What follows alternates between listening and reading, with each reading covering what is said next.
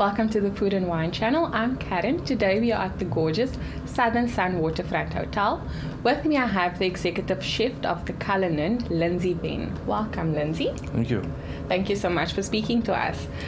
Tell us, what is your background? How did you journey on to become the executive chef of the Cullinan? I think from a young age, at home, being a family, fairly small family, and mom always working and needed a bit of help. She used to come home from work and had to cook. So I think I started out every Sunday, first working a little bit in the kitchen on a Sunday with her, and then surprising her when she would come home with a meal that's cooked already, so it would take some stress off of her for the week. What a good son. Thank you. So, would you say that you've started, that was your inspiration, and then what has taken your journey further into actually pursuing a career as a chef? Yeah, I think hanging on mom's apron as a young kid, learning the ropes from her. I think Sunday roast was a big thing in our house, so it started from there. I was in the Scouts. And of course, in the Scouts, you have to, when you go camping, you have to cook, and I was sort of the best cook in the Scouts, and I had to cook for everybody when we went camping. So I think it started from a young age from there. I think the kindness of trying to help my mom out eventually sort of saw me in the position that I am today. So it's a passion that started from a young age already. And where did you do your training? Where did your training begin?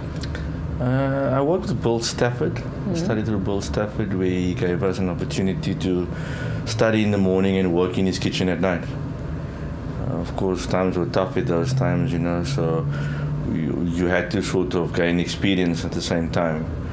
And working with him gave me that experience of studying in the morning, and then, of course, having the opportunity to go work in a 5-star kitchen restaurant at night. And so, yeah. How long have you been in the industry? Plus minus 23 years now. That's a lifetime. Small lifetime.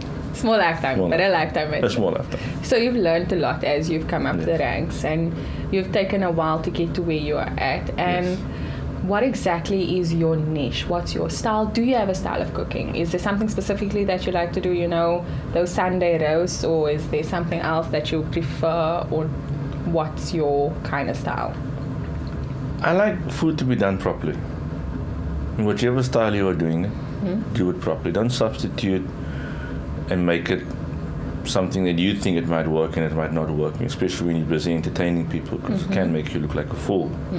Try and stick to recipes if you can when you're entertaining, but when you're on your own, experiment, with maybe your immediate family or whatever, your immediate chefs in the kitchen, before trying to sell it out into the market and make yourself look like a fool.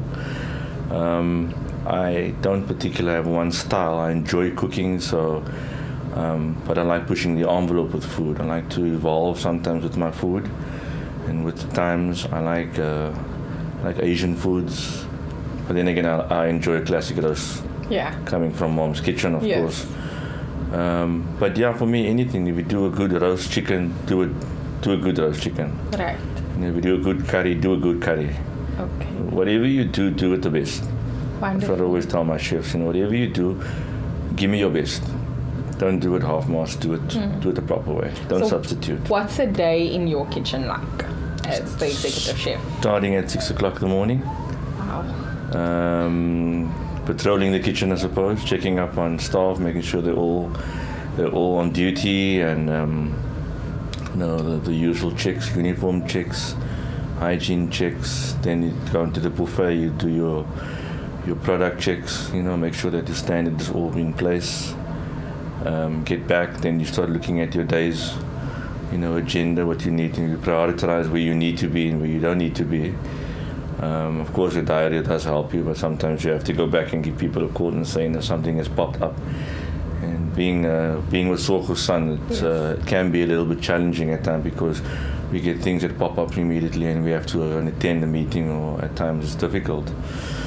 So yeah, the day comprises of about a 14-16 hour day. Wow. A lot of people still people have a tendency to think that if you're executive chef, you don't work those hours because you're on sort of the top. For me, it's different. I still work those hours because I have a lot of passion for what I do.